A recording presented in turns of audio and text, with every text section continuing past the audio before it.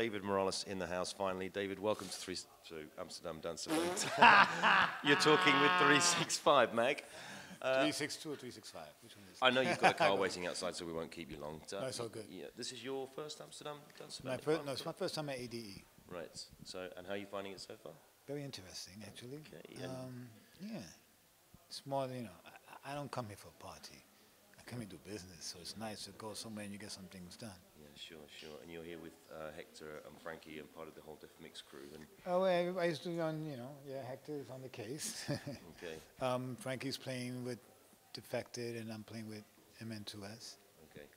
And what sort of business are you here to do? Have you got some production stuff in mind that you want to meet and greet people? Or? Well, I want to meet and greet, I want to meet some songwriters and singers.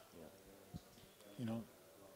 I don't need to meet record labels, really just artists, people that are part of making the music. Okay. So music makers, so collaborators.